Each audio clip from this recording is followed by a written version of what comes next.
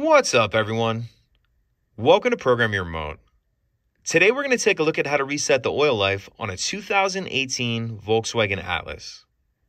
Like I said, it's an 18 Atlas in the video, but it will be the same on a few different years. And the VW Atlas that we're looking at in this video has a push-button start ignition. So the procedure that we're about to run through will reset the oil life as well as other service reminders. But for this video specifically, we're going to look at just how to reset the oil life. So I'm in the vehicle and it's off.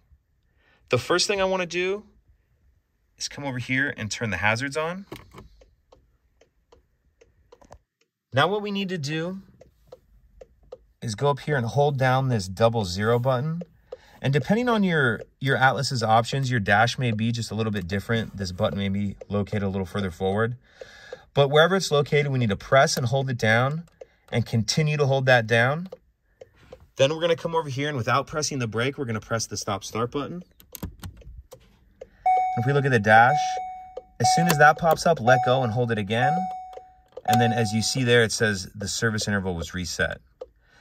So the key there is once it pops up, you need to very quickly let go and press it again. And that's what resets that. And that's it. If you have any questions, please let me know. If you could take a second to like and subscribe, it helps us out, and I'd appreciate it. Thank you.